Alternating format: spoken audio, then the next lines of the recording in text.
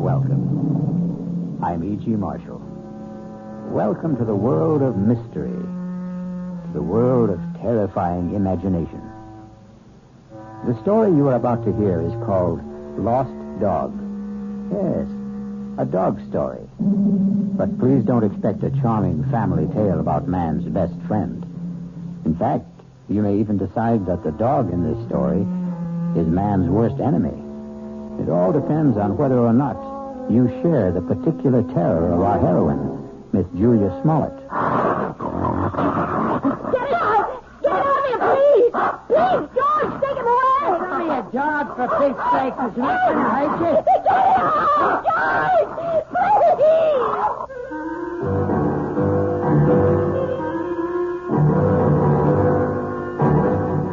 Our mystery drama, Lost Dog, was written especially for the Mystery Theater by Henry Slessor and stars Kim Hunter. It is sponsored in part by the Kellogg Company, makers of Kellogg's Special K cereal. I'll return shortly with Act One.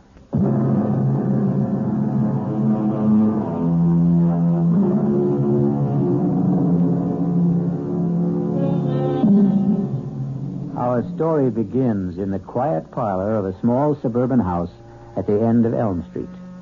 Well, not completely quiet, since young Ronnie Hughes is once again practicing his scales under the gentle, watchful eyes of his piano teacher, Mrs. Julia Smollett.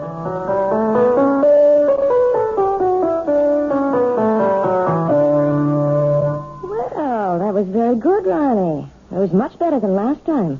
I still wish we could skip this scale stuff, Mrs. Smollett. I mean, I'm not saying that I'm ready to play concertos yet, but just the same... Why does it bother you so much, Ronnie? Well, playing scales makes me feel like a little kid, I guess. Oh, that's silly. All the finest pianists had to learn their scales before they could play any composition.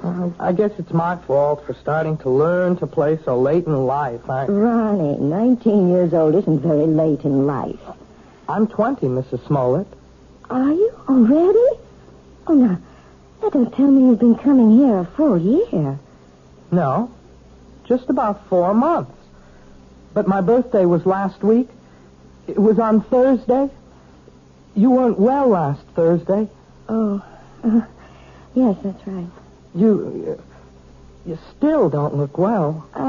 Listen, why don't we see how well you know the chromatics? Your cheek, it's swollen. It's still swollen. Does it hurt? No, it doesn't hurt at all. It was silly of me to stumble and fall that way. I know that your husband hit you, Mrs. Smollett. Now, that's a very silly thing to say. You can't tell me it isn't the truth. I remember the first time he did it. At least the first time I knew anything about it. Now, I'm going to have to put a stop to this. Yes. I wish you would. I wish you'd call the police or something the next time it happens. Now, listen to me, young man. You've been listening to a lot of foolish town gossip. Then tell me it isn't true. What I'm telling you is that it isn't any of your business. Yeah, I guess that's right. It's none of my business. I should never open my big mouth. I'll just keep it shut from now on. Ronnie. Yeah? All right, my husband and I had a quarrel. He was drunk, wasn't he? George is in a very difficult occupation. The competition is very keen, and, well, the people he has to deal with aren't always very gentle. I don't know anything about the trucking business, Mrs. Smollett. I just hate the idea of anybody hurting you.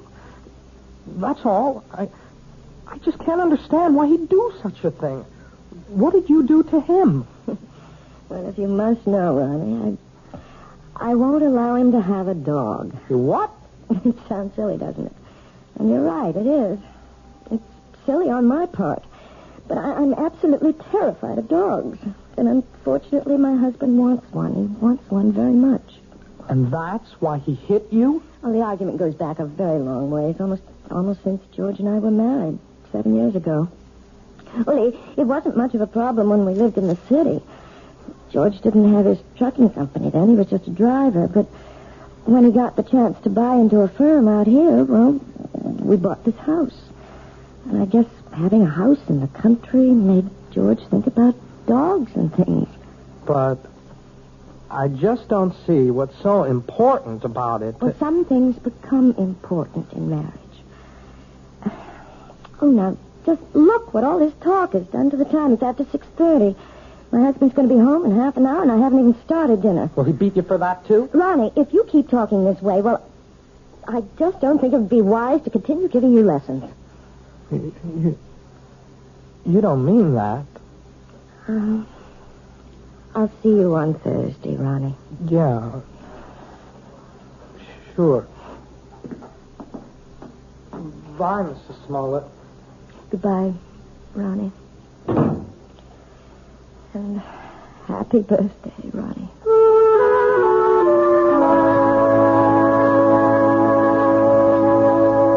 What else could I tell the guy? I had 2 semis in a repair shop. If I wanted the job, I had to use his equipment. Well, fine. Only nobody was going to hook me for a $500 premium. Hey, are you listening, Julia? Yes. Yes, I'm listening, George. What's the matter with you tonight? I'm a little tired, I suppose. Tired? You? From what? Lifting the piano cover? Nah, you make me sick, you know that? You weren't listening to a word I said. You don't care about what happens in my business. You never cared. But I never understood much about it. You always talk to me as if I'm one of your associates. I know what's eating on you. Think I don't know? You're sitting there like the last judgment. You're sitting there blaming me for taking that swipe at you last week. No, you're wrong. Look at yourself. You didn't even bother putting makeup on that cheek of yours. Makeup wouldn't cover the swelling. You want to remind me how much you suffer. Well, I got a hot flash for you, kid. The one who suffers around this house is me. I could enjoy this house plenty. I could have a great time if you weren't so sick in the head. You're talking about the dog again. Why not? You think I forgot? But surely it can't mean that much to you. I've had dogs ever since I was 6 years old. You never talked about it when we were living in the city. That was different. Who put a dog in that air-conditioned chicken coop? But now we've got a house. A real, honest-to-God house, Julia. A house needs a dog. Oh, George, you know I feel terrible about saying no, but I can't help myself. It's just something in me. It's a phobia, I guess, but dogs terrify me. Even small dogs, tiny, harmless little dogs. I go to pieces when one comes near me. It's all in your mind. Yes, but isn't that enough? No, not for me it isn't. Can't you understand that it's like a sickness, like a disease? Okay, so if it's like a disease, how come you never got cured? How come you never saw a doctor about it? A doctor? Yeah, that's right. You're telling me you're sick? We'll just find out. Well, where are you going? I'm going to get you an appointment, a doctor's appointment. I'm calling Dr. McCann right now. At this hour? I'll call him at home and make an appointment for tomorrow. We're going to settle this thing once and for all.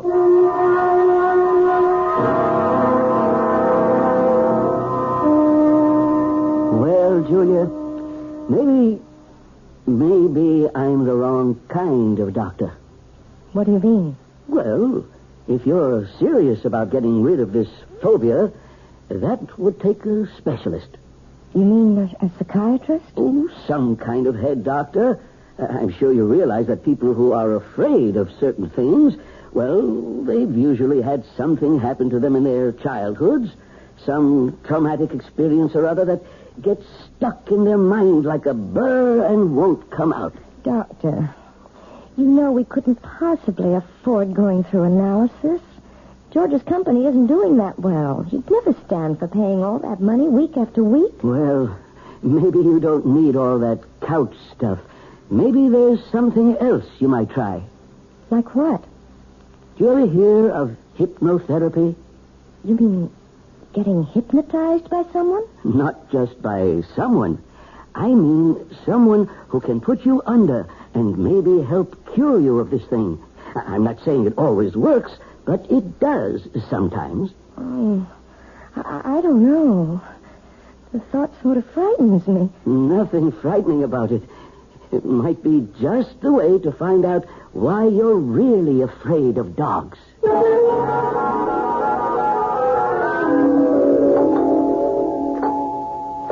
1 minute. What'd you do, forget your key? Yes, George, I'm sorry. Where you been so late? It's almost 7:15. I went to a movie after I saw Dr. McCann. I was just so nervous. I had to get out of myself, so I went to this movie, and it lasted longer than I thought it would. Oh, that's great, just great. Now what happens to my dinner, huh? Dinner's all ready. All I have to do is heat it. That's a fine thing. I come home early to surprise you. You're not even here. I'm sorry, George. Do you think you should have more to drink now? I mean, it won't take me more than 10 minutes to get dinner on the table. Never mind how much I drink. Besides, I'm in no hurry for dinner. I want to know what the doctor said. Well, it's just as I told you, George. There's nothing Dr. McCann can do for me. It's not something that can be cured with a pill. There's gotta be some way. Well, he suggested that maybe a different kind of doctor, a hypnotherapist. A what? Someone who hypnotizes you, who tries to make you go back into your past. It sounds like a lot of junk to me. Well, it might do some good. I really don't know. I'll tell you what would do some good. A little direct action. That's what you need. What are you talking about, George? The only way to learn how to swim is to jump in the water, right? Well, that's what you need, Julia. I simply can't make you understand, can I? Well, maybe I can make you understand. Forget it. You want to get that dinner ready? I'm hungry. Yes, I'm going now. Look, why don't you change first? Change? Yeah, your clothes. Get more comfortable. Well, yes, I think I'd like to do that, George. I won't be long.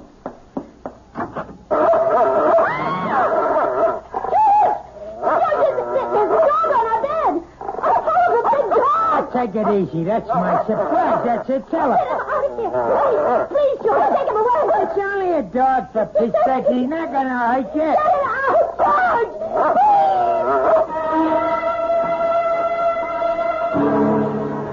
It only goes to prove that there are more terrors in this world of ours than anyone imagines. But the question in the Smollett house is, which one is the real terror? Attila the dog or George the husband? We'll learn more about both of them when we return shortly with Act 2. This is WOR New York, your station for the Mystery Theater.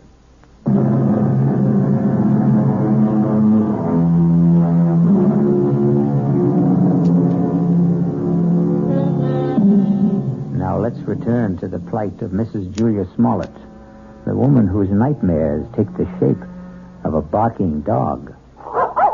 How long do you want me to board the animal, Mr. Smollett? I don't know. Until that wife of mine gets her head on straight, I guess. Beg your pardon? My wife doesn't like dogs.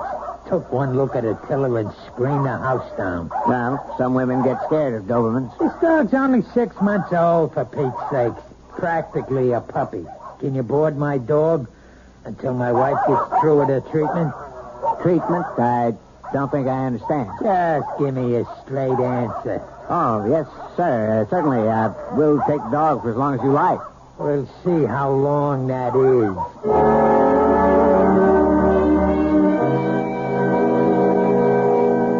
Please sit down, Mrs. Smollett. Thank you. Right here, Mr. Smollett. Yeah, thanks. You both seem a little nervous. I'm sorry, Dr. Froelich, but I suppose I am. I know. Dr. McCann explained to me. He said that hypnotherapy was an accepted kind of treatment. For some cases, yes. Not all of them. All I want to know is, will it work?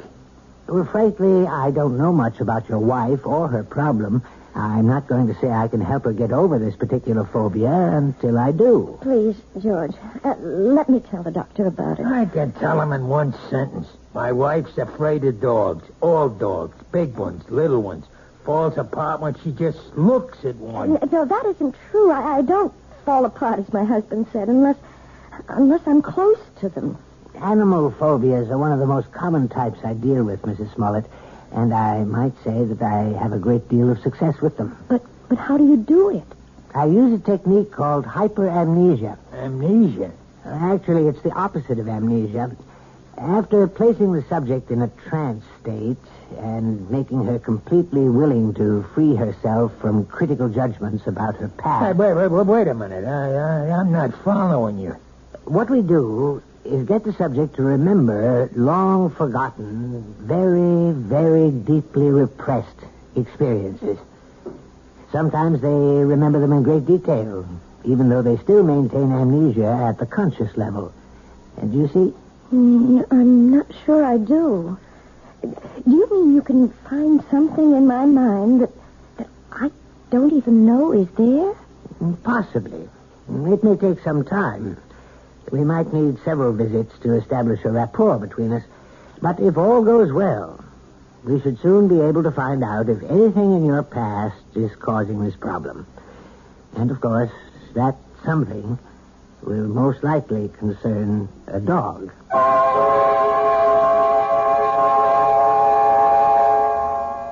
That wasn't one of Hank's longest passes, but it was a bullet right at Joe Flax, deep in enemy territory. George? 3 minutes left in the half. You home already? Whether or not the Raiders will try to go all the way. Well, what happened? How'd it go at Folix? It was all very strange. Well, come on, let's hear it. Did he get you hypnotized or didn't he? Look, I just want to hang my coat up. Look, I'm missing a big game just because I want to hear. You might as well turn it on again, George, because all that Dr. Folek did was what he called the first stages. What does that mean?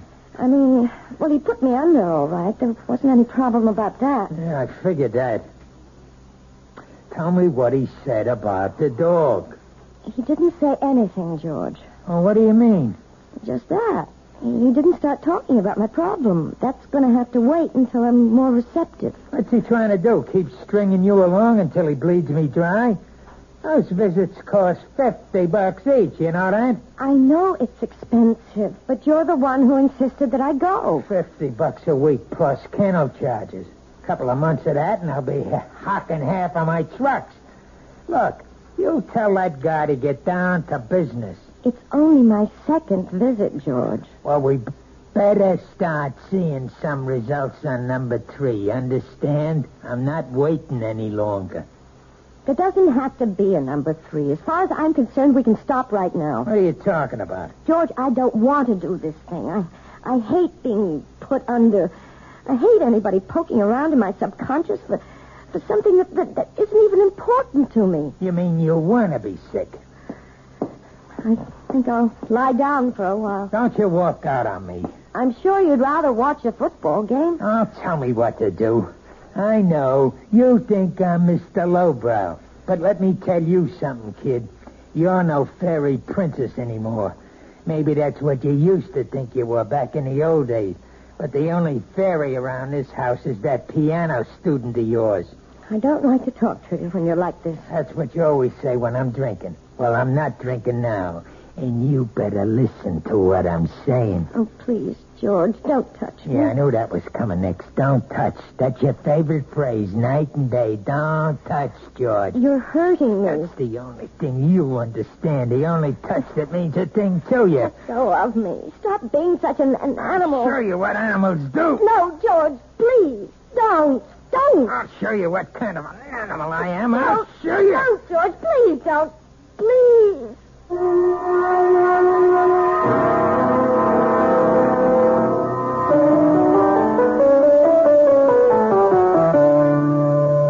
Well, I guess that wasn't much better, was it? What? You didn't think much of the performance. I mean, it wasn't exactly Horowitz, was it? No, it was perfectly all right, Ronnie, really. But you're not all right, are you? Oh, yes, I'm fine. You look awful. No, I didn't mean that. You never look awful. But you're acting so funny today. I'm sorry. I guess I have something on my mind. Can I take a guess? No. What you can take is the next page of this lesson. Listen, Mrs. Smoke. Look. Can I call you Julia? Oh, really, Ronnie? I know. You're going to give me all that stuff about teacher-student relationship. Only I'm sick of calling you Mrs. Smollett. I I hate it. I hate it because it's his name. Ronnie. No. You're the most important thing in my whole life. Please, Ronnie. I don't want you to say things like that. They're not true, and they're just making it impossible for me to teach you. You know how I feel about you. I'm sure you do. You're just too smart not to have seen it. I know that you're 20 years old. Is that why you don't want me to talk about it? Because I'm younger than you are? It's flattering that you feel that way, Ronnie, but I know it's just a little crush you have. Boys go through that sort of thing all the time. Boys. Crush. Look, you're treating me like a kid. If you ask me, that's why you keep me on those damn scale exercises all the time, so you won't have to think that I'm any more of a man than those 10-year-old kids that you teach all the time. No, Ronnie. I know you're a man. Of course I do. Well, and if you think that, treat me like one. Just once. Please. Please. Let me kiss you, Julia. Just once. Ronnie. Please, Julia. What is it? What's the matter? It's nothing. I just bruised my neck a little, and when you touched it... Your neck? Yes, it's nothing. Is that why you're wearing the scarf today? Let me see. No, Ronnie, don't. Oh, my God. It was just an accident. Nothing but an accident. You're all bruised. Your whole neck. Look at it. I can see more bruises. Down the shoulder. What did he do to you? Look, please don't talk about it. I can't bear to talk about it. You don't have to. Julia, you don't have to. But he's going to talk about it. With me.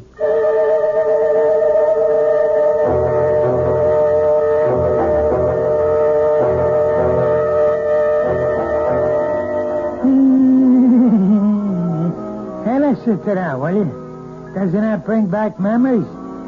Hey, Julia. What? The song. We used to dance to it, remember? In a girl room, first year we were married. Hey, you want a drink? No, thanks. You're drinking enough for both of us. Ah, makes me feel good. Yes, I know. I should think about wives.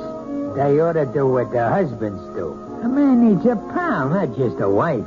I'm sorry that I'm not a pal, George. That's why I need a dog, you understand? A man's got to have a friend.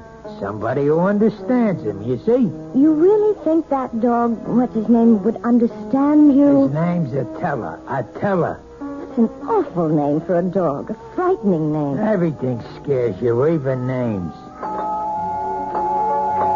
Oh, who the heck is that? I don't know. Hello, Mr. Smollett. Hey, what is this?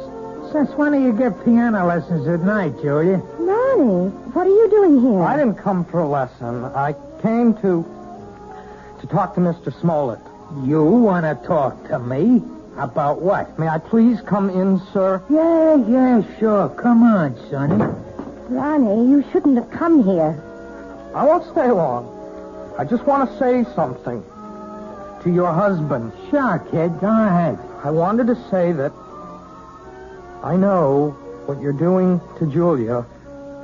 I know how you've been hurting her, and I won't let you get away with it. What was that? Oh, Ronnie, no. Even if she doesn't want to say anything about it, I will.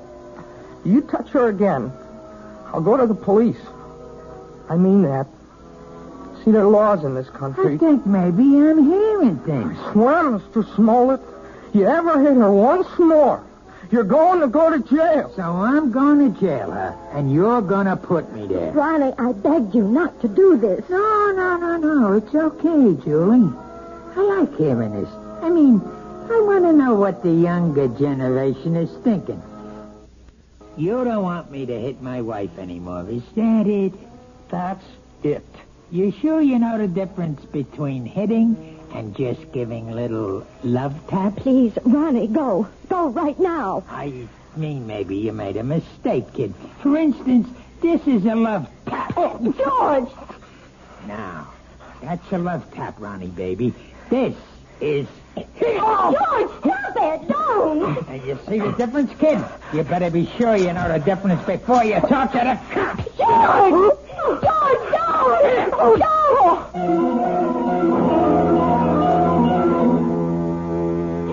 Yes, it's sad to realize that all men who love dogs aren't necessarily lovable themselves.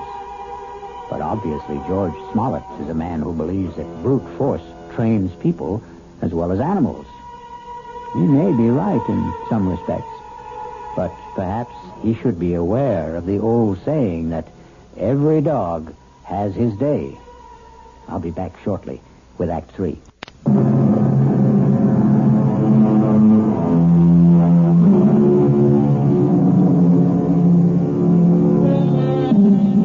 An important day has arrived in the life of Julia Smollett and her husband George, because Julia is on her way to the offices of Dr. Froelich, who has promised that this is the day which may bring her back to the forgotten days of her past, perhaps to the very day when she equated the word terror with the friendly eyes and wagging tail of man's best friend. This better be the payoff. That's all I've got to say. I hope you're not disappointed, George. Well, at least you're talking to me. That's the first word you've said to me in 2 days. I haven't had much to say. Look, the kid Ronnie's all right. I didn't mark him up. He's still as pretty as ever. That worries you, doesn't it? Nobody's got a right to walk into my own house and say those things to me. You have nothing to worry about, George. Yeah, that's what you say. $50 a visit is something to worry me, and $40 a week for the dog, and a lot of other things. We've also lost a piano pupil. I suppose you realize that. Who cares about that? Ronnie paid $20 a week for his lessons, George. I won't miss it. Not as much as you'll miss your little Prince Charming. Well, what about it? About what? You're going to miss him, right? You're not going to have any shoulder to cry on, are you?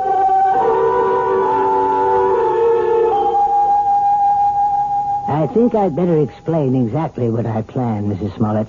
We're going to try something called age regression. Age regression? It sounds as if you're going to make me younger. That's almost exactly what we'll try to do. Well, if you can, Doctor, you'll have every woman in America on your doorstep. All I'm going to do is attempt to take your mind back into your own past. I'm going to see if you can relive some of your earlier years. You mean that I might actually remember things from my early childhood? I'm hoping that you'll recall one particular thing. The thing which you've been concealing from your adult self for a very long time. It's rather frightening, isn't it? No, you mustn't fear knowledge, especially self-knowledge. Now, we'll just draw the window shade and we'll get started.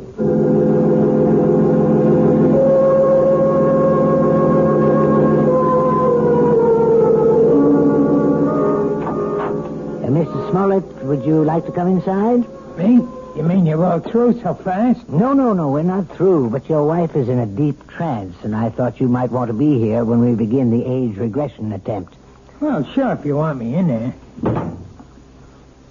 Hey, she looks like she's asleep. But she isn't. Hypnosis only resembles the sleep state, but it's not. Mrs. Smollett is very much awake. Yeah? Mrs. Smollett. Julia, you may open your eyes now. Ah, that's fine. Now, tell me, do you know what day it is today? Yes. Wednesday. No, you're wrong. It's Friday, Julia. Is that right? Yes, Friday. No, Julia, it isn't Friday either. Do you know what day it is now? No. I don't know what day it is. In fact, right now you don't know the day or the month or even the year, Julia, do you? No. You see, Mr. Smollett, I'm purposely doing this to dislocate your wife in time. Oh, yeah, I understand. Julia, you're going to be a child all over again. You're going to see and hear and feel everything you did since you were a baby. And you're going to tell me everything I want to know about what you see, hear, and feel. You're going to answer all my questions starting right now. You understand? Yes. Julia, you are 1 year old. Do you hear me? You're an infant, only 1 year old. Tell me what you know, Julia. Tell me if you're afraid of dogs.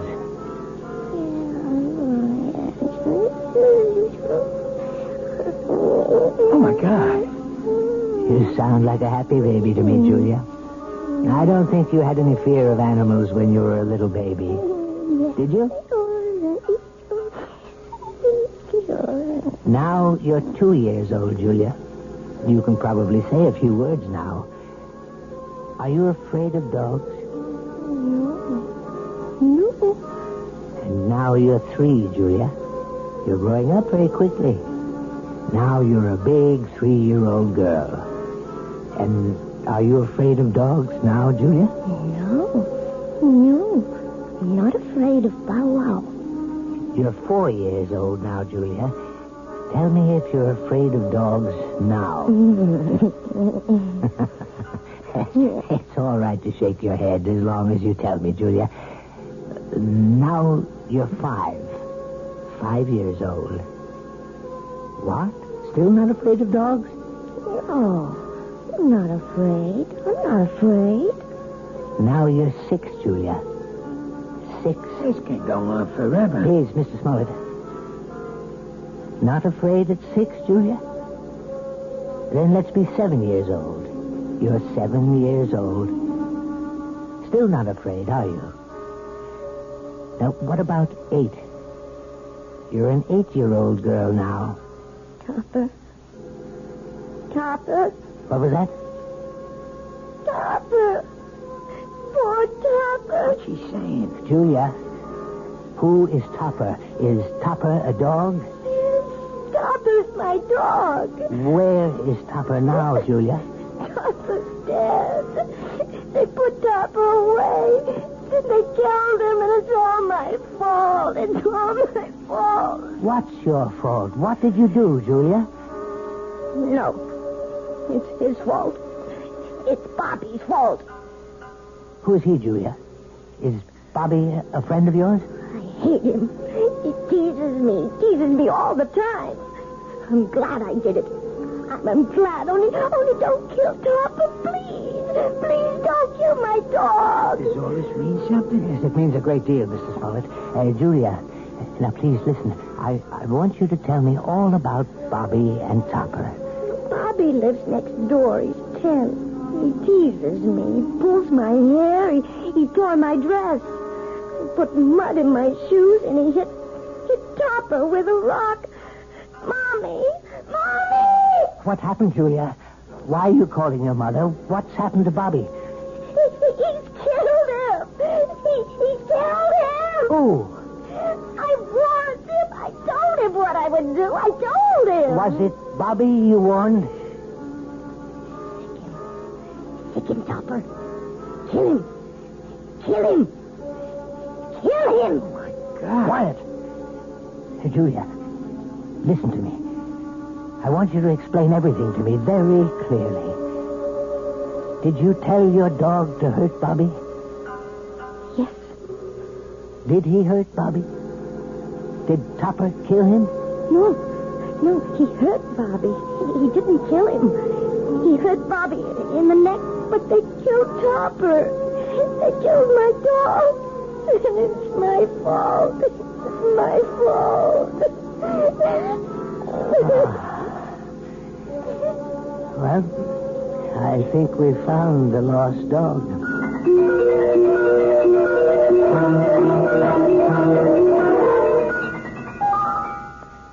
So, now you know, Mrs. Smollett. Now you may be able to understand. It was this one incident in your childhood, this one tragedy of your past innocence, which is responsible for your phobia. More than anything, you have a strong feeling of guilt. You blame yourself for what happened to little Bobby, when in all likelihood you were not in any way at fault. No, Dr. Furlick. You're wrong about that part. It was my fault. I remember it all now. You probably just wished that Topper would turn on the little boy, and you saw your wish become a reality. So you accused yourself of a crime. I didn't wish it. I told Topper what to do. I hated Bobby so much I wanted him to sink his teeth in that little boy's throat. Well, at least you've brought it all into the light, Mrs. Smollett.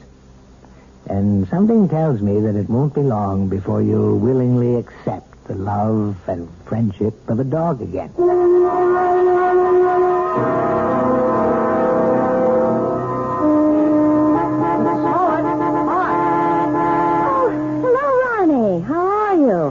I'm okay, I guess. That looks like a brand new car you're driving. Oh, yeah, it is. My parents gave it to me for my birthday, but, well, it took a couple of months to get it here from the factory. Well, you see, I wanted a couple of special things done to it. It's very handsome, Ronnie. I'm sure you're enjoying it. Yeah, it's great. I guess you've been shopping, huh? Yes, I have been. Ronnie, maybe you'd like to come inside for a few minutes for some tea or something? I'm afraid I can't right now. I'm supposed to pick up Lisa at her house. Lisa? Yeah, Lisa Bryant. We, sort of going steady now. Yes, of course. Well, it was very nice running into you, Ronnie. Yes, it was. Hey, by the way, you're looking, you seem real fine these days, Mrs. Smollett. Yes, Ronnie. I'm really very fine. Now I've got to go inside. It's time to feed Attila. Who? Goodbye, Ronnie.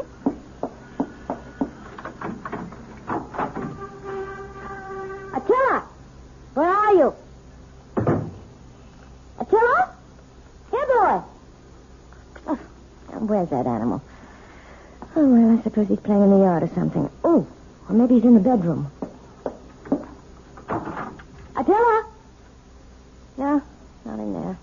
Oh, I see George's jacket's back from the cleaners. I hope they haven't taken all the smell out of it. No, they couldn't do that. Nothing will ever take the smell of George out of anything. Now to find that animal. Attila! Where are you?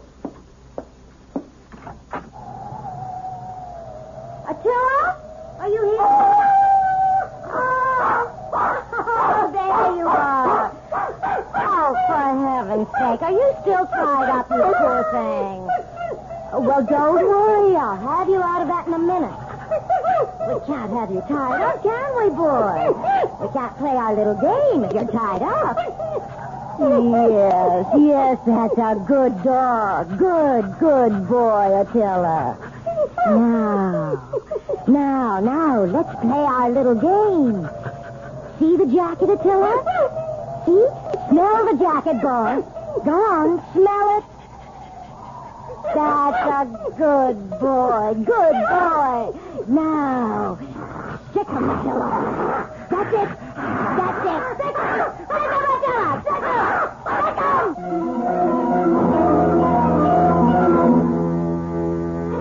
Who said a dog has to be man's best friend? Why not woman's best friend? Especially a woman like Julia, who's just learning how really helpful a dog can be. Or rather, she's remembering how helpful. And one day soon, George Smollett will come home to a very surprising greeting from his own pet. I'll be back shortly.